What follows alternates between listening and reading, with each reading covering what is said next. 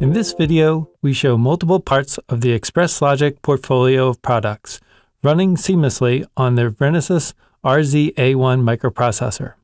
For this demonstration, we are using the Renesas RZ starter kit board.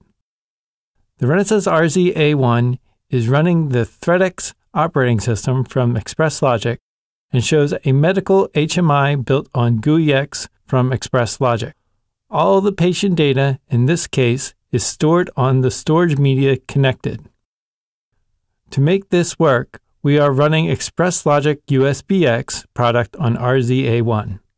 To be able to access this information on other secured networks in the hospital, we need to connect the board to the network, and for this, the Renesas RZ-A1 is running NetX from Express Logic and serving up a web page which we can access via a client browser on this PC.